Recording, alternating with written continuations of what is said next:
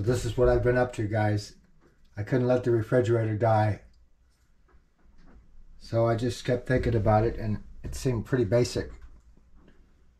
I took that original shroud that wrapped around the element, folded it open, and put this 6-gallon rectangular box in. I was going to put like a 10-gallon barrel, but where I've got the refrigerator, it got in the way of my screen door, and it just wouldn't have worked. So I made this. It may need more sand. I believe it will work, but I can't swear to that. The theory is the solar panels will heat the sand up during the day and keep the refrigerator going during the day. And then at night, the hot sand will continue, hopefully at least keeping the refrigerator frozen, the freezer frozen. If it'll keep the freezer frozen all night, that's what I'm working towards. Well, I'm going to go out on a limb and say that this just might be the world's first sand battery operated refrigerator. I already disconnected the power earlier this morning when I thought of the idea of building a box right here out of that diamond plate.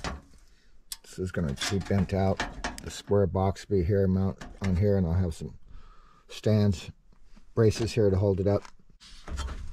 I have to cut into this bracket here for this new piece to fit I made.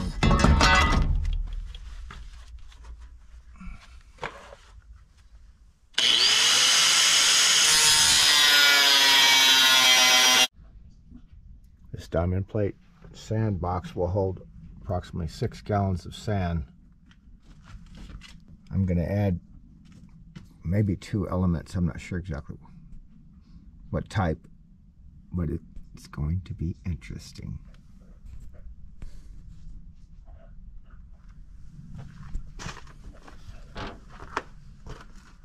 There's the original shroud that went around the pipe and the insulation.